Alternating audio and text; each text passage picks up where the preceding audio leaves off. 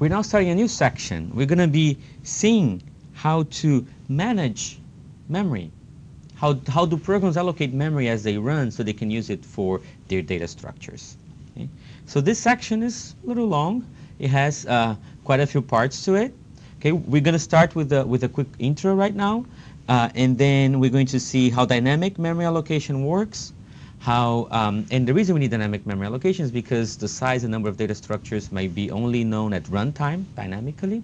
Okay, and then we're going to see how we implement that dynamic memory allocation in a number of ways. We're going to look at something called garbage collection, which automates a lot of the memory management process from the programmer's point of view. And then we're going to see how memory-related bugs really can make your life hard, and what are some of the common memory-related bugs in C that happen, and so you can avoid them in your code. Okay? So what is dynamic memory allocation? The first thing to realize is that it's often impossible for a program to know how much memory it's going to need until it's actually running. Let me give you an example. Suppose that you write a piece of code that takes whatever the user is typing on the keyboard and stores it in memory. Well, until the program runs, it doesn't know how much the user is going to type, so it doesn't know how much memory it's going to need. Okay, so and therefore it's not going to allocate it on the stack.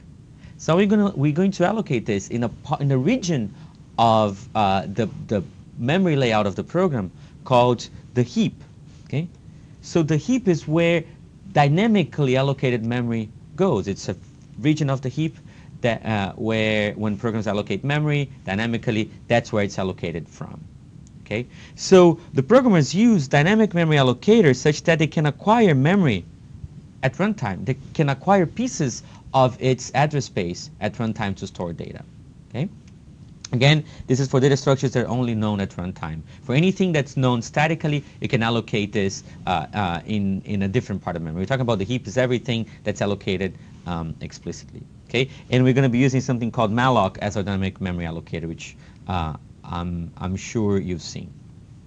So the dynamic memory allocators, they manage this part of the address space, as I said, called a heap.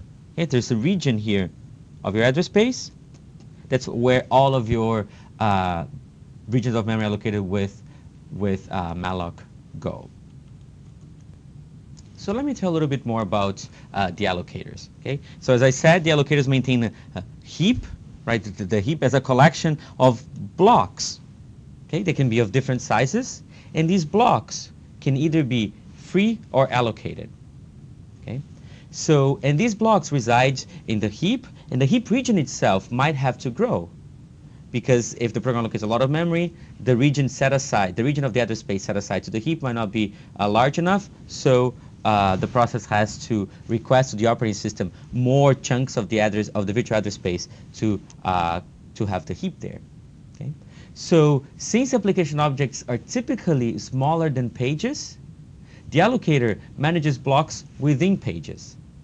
Okay, so but that's not a restriction. Applications could have objects much bigger than pages, but typically they're not. So the allocator, so this is not done by the operating system. This allocator runs in user space and manages the actual smaller blocks that forms the heap. Okay? So there's two basic types of allocators, called the explicit allocator, where applications both allocates blocks and frees the blocks. That's what malloc and free does in C. It's explicit because the program explicitly requests and explicitly frees up them. There's also something called implicit allocator. So using this allocator, the application requests memory, allocates memory, but does not free it because that's done automatically.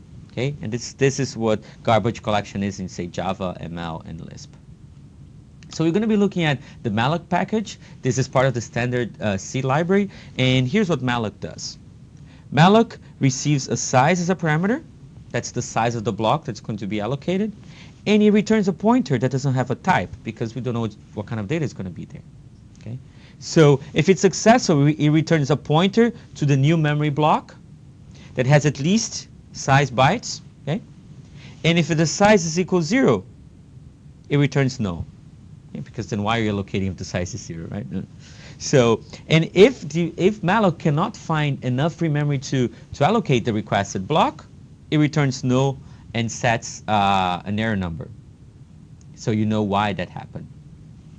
And now free doesn't return anything, but it takes as a parameter a pointer p that is a pointer to the beginning of a block.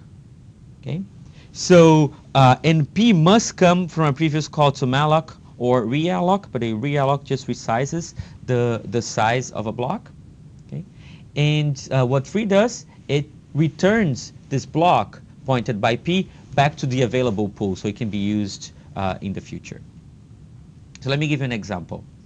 By the way, the other functions are also calloc, that is essentially another version of malloc that sets the allocated block to 0. Realloc just resizes the block. And sbreak is used internally by the allocator to grow or shrink the size of the heap. That's a system call.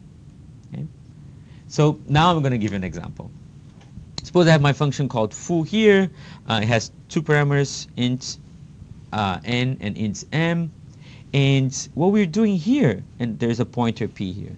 When we call malloc, what malloc is going to do is going to get n and multiply by the size of int. So it's going to allocate an array of ints. Okay, so this is an int, and it's going to have n elements. So the size of this array is n multiplied by the size of ints, and that's what we pass to malloc. That's the number of bytes we want to allocate. And since we're going to be storing ints, we cast the pointer returned by malloc to a pointer to an integer, to an int star. Okay? So if p is null, that means there was a problem with malloc and the process exits. Right? Malloc might not have found enough free memory. But if it's not null, that means that right here we have a valid pointer stored in p. So now we can execute a loop that just populates that this array here with 0, 1, and so on. Okay. So, but now let's say that this wasn't enough. So we could call realloc, which takes p, the original block, the pointer to the original block as a parameter, and takes a new size. And what it does is it just resizes the block and returns a new pointer, okay, which might not be the same. So now we can go and extend it. We can write more elements. So realloc just extends the array here, and then we can go and start using this again. And now we're going to print a new array and so on. Okay, see you soon.